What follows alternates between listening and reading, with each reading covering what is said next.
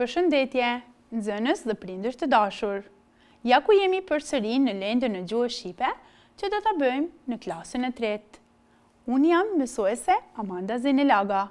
Shpresoj se do të më dëgjoni me vëmendje dhe do të më përcjellni. Para se t'ja nisim njësi së re mësimore që është për ditën e sotme, unë do t'ju bëj një pyetje. Zakonisht, kur bie shiu dhe pas shiut, së bashku, njëkohësisht kur bie shiu dhe del dielli, na shfaqet diçka shumë e bukur në qiell. Është një hark me 7 ngjyra. Është shumë i bukur. Fëmijëve ju pëlqen shumë. Mendojmë pak, dini të më tregoni çka është? Ta shohim së bashku.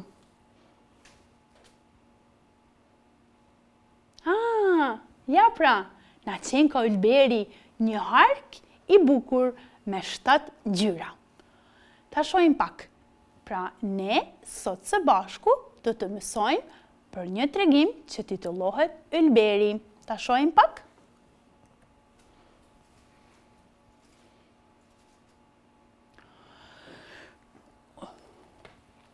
Ylberi është i shkruar nga një shkrimtar që quhet Rahman Dedaj.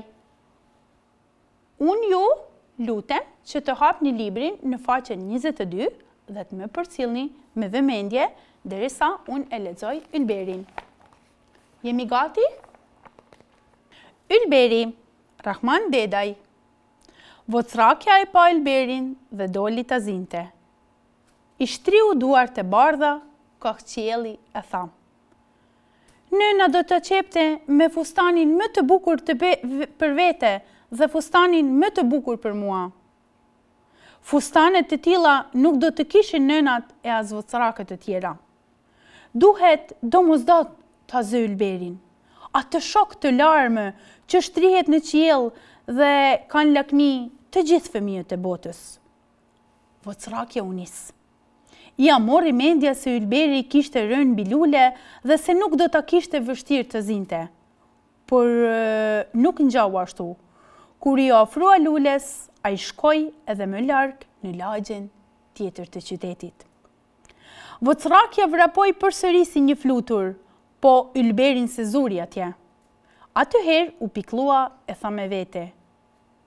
Ylberi është hidhruar me mua. Pse po ikën? Çi kam bërë unë vallë?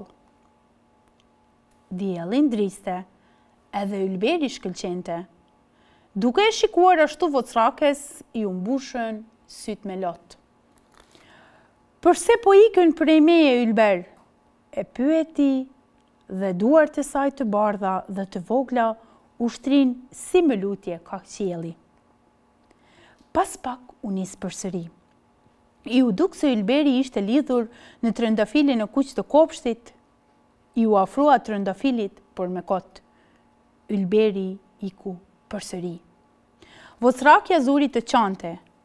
Atëherë para saj erdhi një njeri dhe e pyeti. Pse po qan, çupë zemir?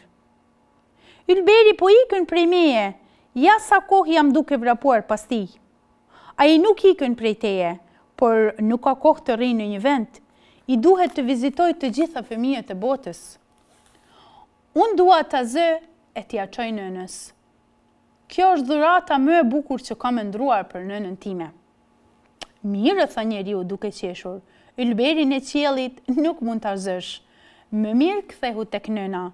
Fytyra e saj është ylberi më i bukur, sytë e saj janë rrezja dhe ngjyrat e atij ylberi të bukur. Ai njeri kishte qenë poet. Ja pra nxënës, me keni ndëgjuar me vëmendje? Kemi lexuar tregimin Ylberi. Besoj se ju ka pëlqyer. Ta analizojmë pak dhe të ndalemi tek fjalët e panjohura. Ti shohim pak fjalët e panjohura? Shok. Brez i gjatë leshi me shumë ngjyra. Poet. Ai që shkruan vjersha. Pra poet na qenë ka personi që shkruan vjersha. Të ndalemi dhe të analizojmë pak së bashku ylberin? Çfarë kishte ndodhur me ylberin? Pra, ylberi ishte shfaqur në qiell dhe një vajzë që quhej vocrakja, kishte dëshirë ta zinte ylberin. Po çka mendoni ju? A mund të realizohej dëshira e vocrakës? Jo. Pse? Sepse është e pamundur, ne nuk e kapim dot ylberin. Ylberi ndodhet lart në qiell. Ta shohim pak. Por çfarë po bënte vocrakja? Si duke ylberi në qiell, ajo vraponte pas ylberit. Ja pra ku e kemi dhe fotografinë, që është vocrakja dhe që është ylberi. Pse mendoni se është vajza e lumtur? Sepse ajo mendonte se mund ta zinte ylberin, por dëshira e saj ishte e pamundur që të realizohej. Në një moment, vajza filloi të qaj. Po çka mendoni? Pse ishte e mërzitur?